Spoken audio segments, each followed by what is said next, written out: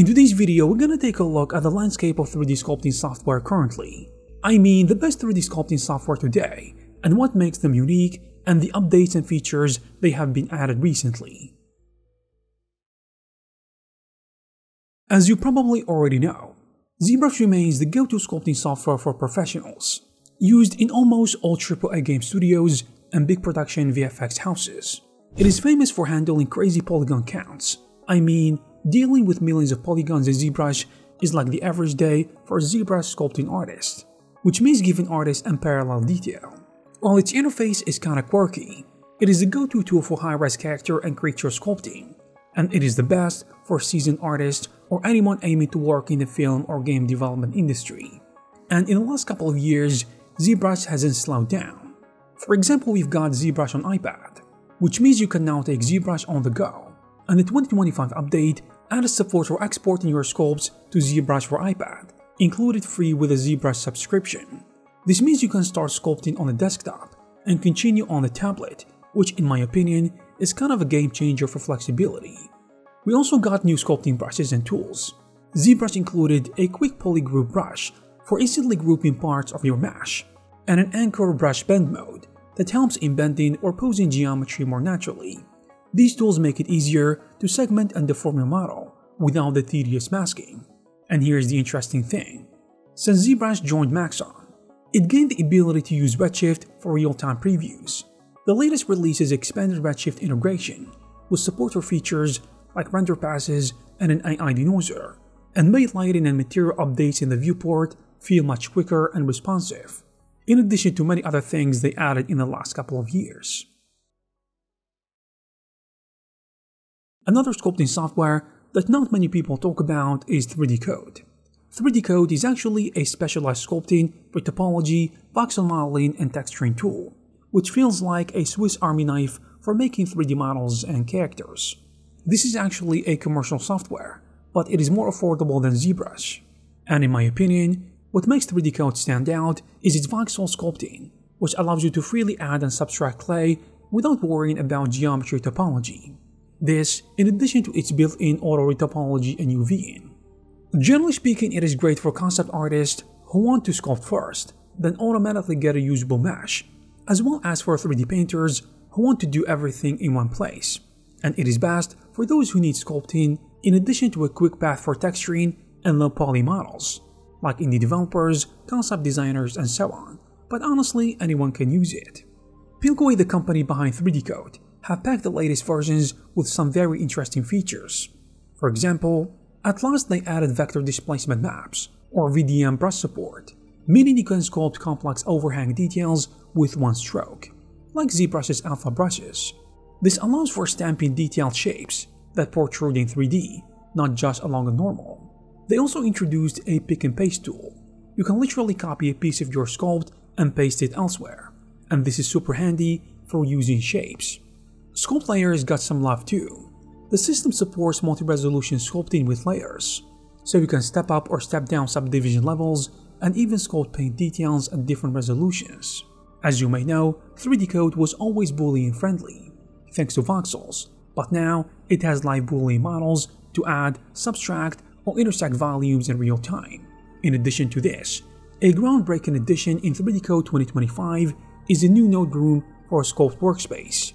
This is a system that lets you create non-destructive and procedural volumetric effects on your sculpt via nodes. For example, you could stack notch deformers or material effects and tweak them after the fact. It is like having modifiers for your sculpting process. Also, the developers of 3D Code introduced a one-click reality capture photogrammetry integration. Essentially, you can take real-world photos and generate a 3D scan, then bring it back into 3D Code's Sculpt room for cleaning up or detailing. In Blender, on the other hand, the Sculpt mode has grown into a legit sculpting platform, if you will, which I think makes it a great choice for hobbyists, indie game developers, or anyone working on a budget. And here's the thing, Blender sculpting is intuitive for beginners as opposed to, say, ZBrush, and it has been improving recently too. Recent Blender updates actually brought some interesting improvements to sculpting. For example, Blender 4.3 made massive performance boosts. The result, entering the Sculpt mode has become many folds faster, and brushes respond much faster too, and memory usage dropped about 30%. In practice, this means you can sculpt high poly counts with less lag. The interface got a sculpting overhaul too. They added a brush asset shelf that display all the brushes with thumbnails and organized into categories. You can easily customize this shelf, create your own brushes, and even assign custom icons. The side toolbar is revamped too, to put masking, face shots, trimming, and painting tools at your fingertips. And generally speaking, it feels much more like a dedicated sculpting software now, not what it was before.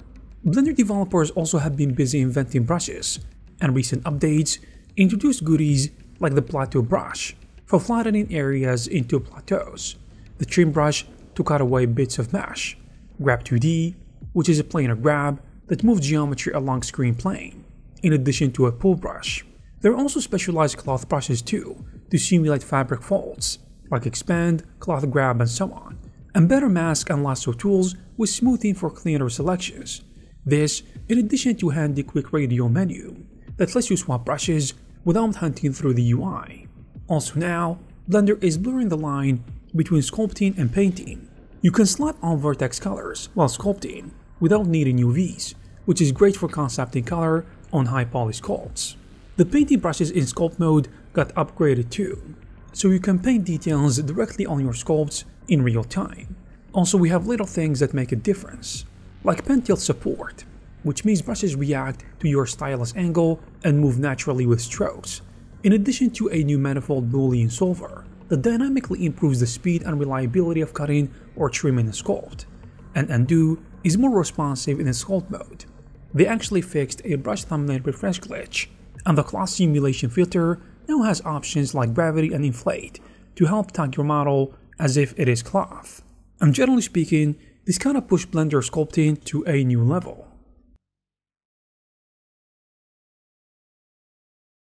Now, with something totally different, but still helps with sculpting, I'm going to talk about Nomad Sculpt, which is the rising star of mobile sculpting. It is like having a mini ZBrush in your iPad or Android tablet. This app is actually surprisingly fully flashed, with a real sculpting toolset. You have dozens of brushes, multi-resolution, dynamic style remeshing, painting, and even post-processing. It has a touch interface and Apple Pencil support, which honestly makes it fun to use on the couch or on the go. Nomad is great for hobbyists, concept artists, especially when it comes to sketching ideas or when you want to work away from your desk. The interesting thing is that in 2025, it even gained some features that desktop apps have, which is kind of blurring the line between mobile and PC sculpting. But of course the difference is not gonna be going away, for obvious reasons. So I would say don't underestimate this app, because it has all the features I just mentioned. This means you can subdivide for detail, or decimate for lower resolutions, or do Boolean cuts and use layers to separate sculpted detail, just like what you can do on a desktop software. And the layer system is kind of robust enough to handle geometry underneath, which is wild for a mobile app. And in a huge update, the application integrated quad remeasure algorithm in one of its 2024 updates, so with a tab, you can convert your blobby sculpt into an all-quad mesh for further detailing or exporting. This is basically ZBrush Z Remeasure on the tablet at your disposal. It makes creating animation-ready models or 3D prints much easier, and many users were thrilled to see automatic quad retopology come to mobile, which is awesome to be honest. It also supports both matte cap rendering and full PBR lighting with reflections, so you can load any matte cap for your viewport and improve its PBR materials.